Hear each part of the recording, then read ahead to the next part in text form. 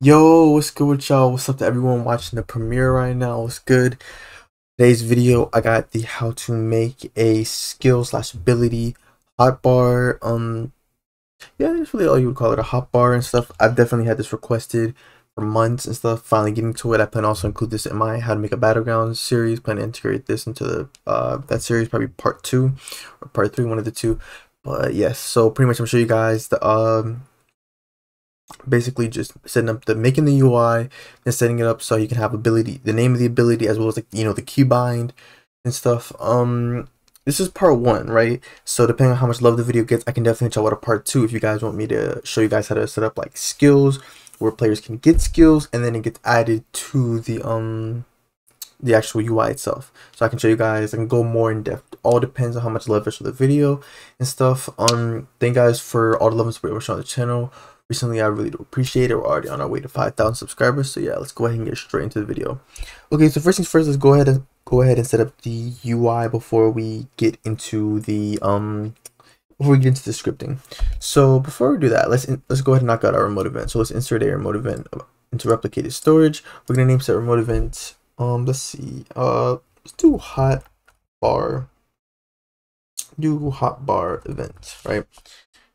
I'm gonna capitalize. Yeah, I'm just capitalize that. Anyway, so then let's head on over to starter GUI and insert a screen GUI. We're gonna name set screen GUI hotbar GUI. You want to disable reset on spawn. Let me just have to double check anyway. So yeah, we're gonna disable reset on spawn, right? We're going to insert a we're gonna insert a frame, and then you guys are gonna want to rename this to Hotbar Frame. So Hotbar Frame. Then I'm gonna show you guys. I have all the properties set up here. I have a P stands for position, S stands for size. So so I have everything here, so you guys can just copy and paste what I'm doing. So for the frame, I mean, it's up to you guys for the positioning and sizing, but here's what I did if you're interested. So yeah, so that's the position I went with. The sizing 0, 500, 0, 100, right? So then for the sizing, boom, right? It stretches out. Then you want to set the background transparency equal to 1, right? Because you don't need it. You just want to see the text labels. Then I'm going to insert a UI grid layout, so it automatically scales and sizes everything, all the UI elements we put, so all the text labels inside. Then for the cell size, it's 0, 60, 0, 60, 0, 50. Throw that into the size, right? And then let's insert a text label into the frame. So you're going to want to insert a text label, right? And then some basic customization. You're going to want to set the background transparency to, again, it's up to you guys. I'm just making this based off of what I've seen, like the strongest background. I want to see basing it after the strongest backgrounds, if I'm being real with y'all. But yeah, so it sets like kind of dark black, like a black grayish color. Set the transparency to 0.5, so you can see halfway through, but you can still see the black color, right? And then of course we're going to name the text label ability. Then you're going to put the number, so ability 1 text label. We're going to make 3 more. You guys can make as many as you want, but I'm just going to make 4 total. But first we're going to make this one, so then we can just duplicate it. So save ourselves a lot of time, a lot of work. So we're going to name this ability 1 text label, right? And then you're going to set the text equal to bold, rich text, scale text. You can delete the text. No need for any placeholder text. Will be handling that via the script. So then you can set the text to white if you want. It's up to you guys, right? And the text stroke and all that. Then you're going to want to insert a text label into the text label and stuff. This is the actual number, or the keybind, I should say, for the ability. Then here then here it is, the position 0, 5, 0, -20. So let's go up here, set this position, right? So it's going to be a little above it. Number, of course, the size is going to be 0, 50, 0, 25. Boom, right above it, right? Then for background transparency, set it to 1. We don't want any type of background. Set text equal to bold, text scale, rich text. Like I said, I'm making it just like the strongest background, but it's up to you guys for however you want to do it. So then I'm gonna make it 1. Do I want the text to be white? Let's see, how does this look? I mean, it looks pretty nice, but yeah. So you guys can set it. Just like that, right? And then you're gonna want to name the text label ability. You could do ability 1. Yeah, actually, yeah, it's probably better for organization. So ability 1 keybind text label, right? Boom. Then you're simply just gonna duplicate this. So Control D. Remember, since we have a UI grid layout, it automatically, it'll move it over for you, so you don't have to worry about moving it over. you don't have to worry about moving it over or spacing or anything. So just Control D, or home and duplicate up here. So do that as many times as you want. Then of course you need to rename everything, right? Or like the new ones you created, or duplicated, I should say. So we're gonna name that to ability 2, just a couple things we gotta change. And then for the text, remember you're setting the keybind here. If you guys don't want to do numbers and you instead wanted to do like actual, like letters, like WASD or ZX, whatever, then you guys can do that. It's completely up to you guys. This is just how I'm setting it up, right? So then let me change the text on this. I mean the name, ability 3. Did I update this one? Okay, I did. Then for this, ability 4 text label, then ability 4 keybind, then text 4. Boom, right? And just like that, we have all of our we could say, ability UI setup, right? It looks pretty nice, So then we can get into the actual scripting. So we can close this out, or sorry, you can close the frame, but not the UI. You're gonna want to insert a local script into the Hotbar GUI. So let's insert a local script. You guys can name this script Hotbar GUI. I'm sorry, not Hotbar GUI. Hotbar script, and then parentheses put local, right? We're gonna want to delete print hello world. Let's create a variable for our Hotbar remote event. So let's say local Hotbar event is equal to game that replicated storage, wait for child, Hotbar event. This is actually the only variable we need to create. Well, like outside of the function. Now we can get into the actual function. So, oh, sorry, sorry, we need to create a variable for the Hotbar GUI. I'm thinking of the server script. Okay, so let's do local Hotbar GUI is equal to script.parent, because remember we put the local script inside of the UI. Or if you wanted, you could also do like game.players dot local player dot hotbar, dot player GUI dot hotbar. I don't know why you'd want to do all that, but yeah.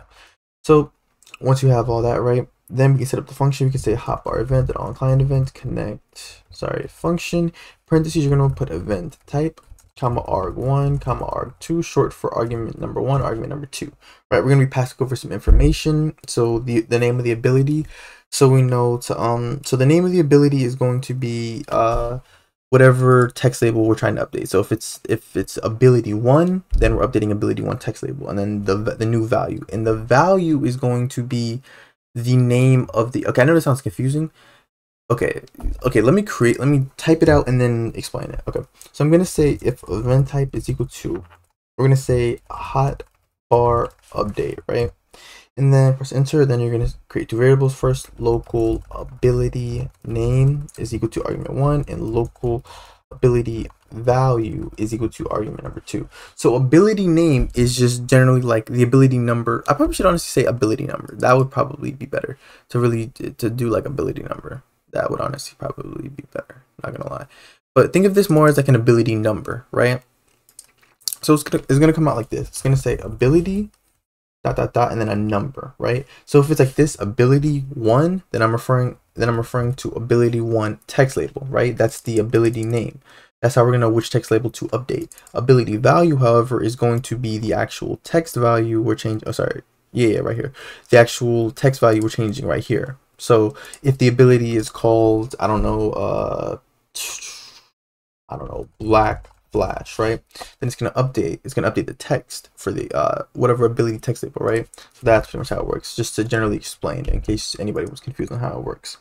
Then I'm gonna use a for i loop. So I'm gonna say for I comma v in pairs. Then I'm gonna say Hotbar event, Hotbar GUI, that Hotbar frame, get children, enter.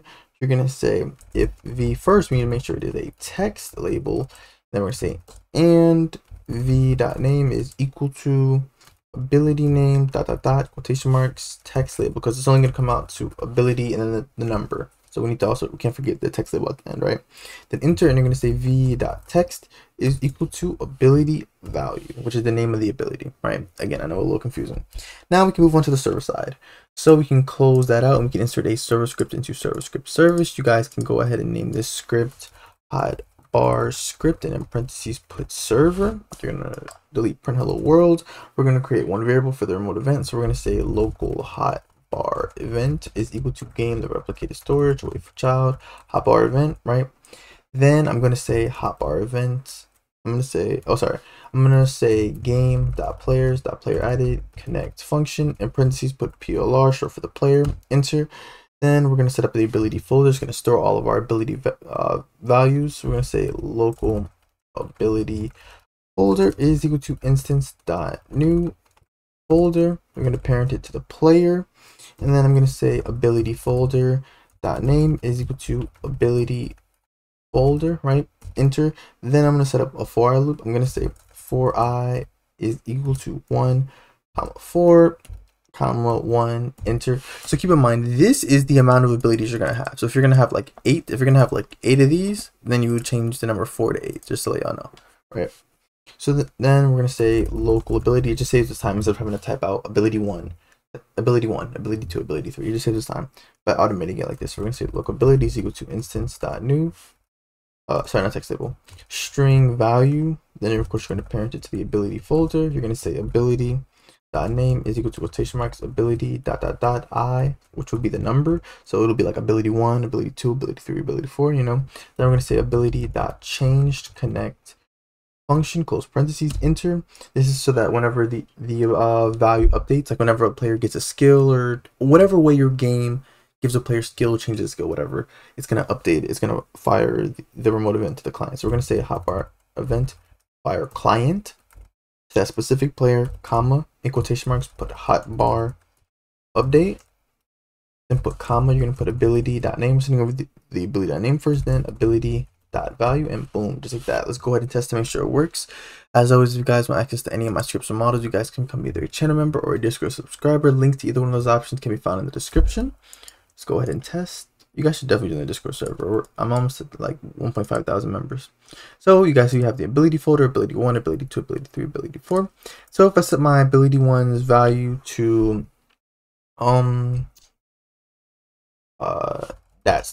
that's crazy, you know what I'm saying?